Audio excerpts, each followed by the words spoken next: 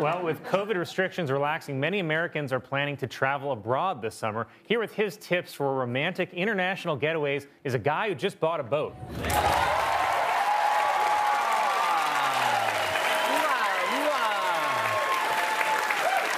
Buongiorno, la cojo. Ah, molto bellissima. Guess who's got 2 tickets to Bump and Thighs? Yes. All right, man. I'm already regretting this, but let's hear some of your travel tips. You got it, KJJ. Now, let's talk best plays to get the best lays on vacays, okay? Take your new girl to the old world. The south of France is perfect for mouth in pants. And if a nude beach is an appealing feature, head down to the French Riviera to see Nice Cannes. Soon, she'll want you to be like Napoleon and bone her parts. I have a small penis.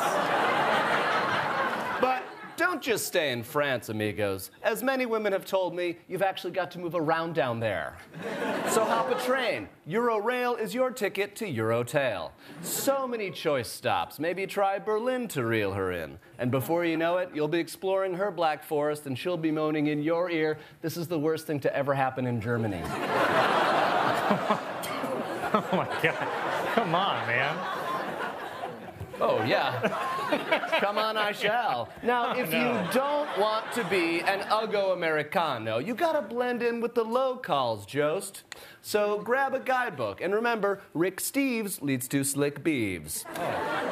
And there's nothing scarier than a language barrier. A little Duolingo, and you'll be doing lingus. Mi jamón es muy pequeño.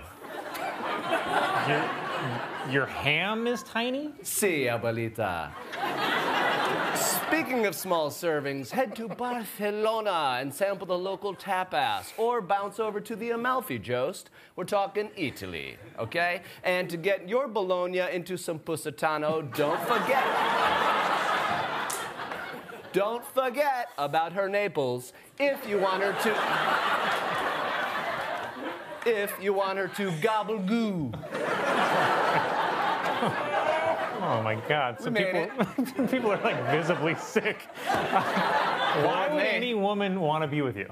Well, I have to admit, Kojo, I have driven many a lady to the Isle of Lesbos. Oh man! In my boat, Colin. Oh yeah, guy who just bought a boat. Everyone. Mi cane è su una